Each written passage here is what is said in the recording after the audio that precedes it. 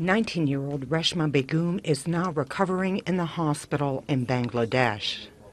She spent 17 days trapped in a lifeless tomb-like chamber under a collapsed building. Her brother rushed to her side as soon as he heard the news.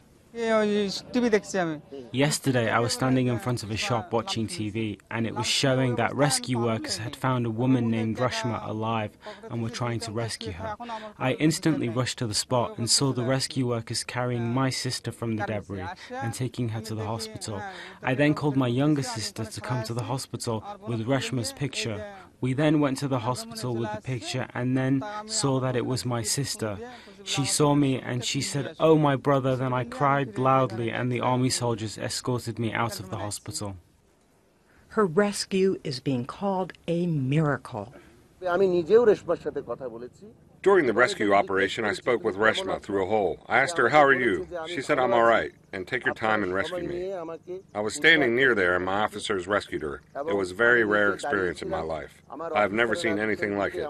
I talked with Reshma this morning in the hospital. She spoke with me almost like a normal person.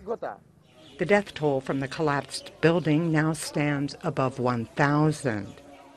For some, the wait goes on, even as hope fades.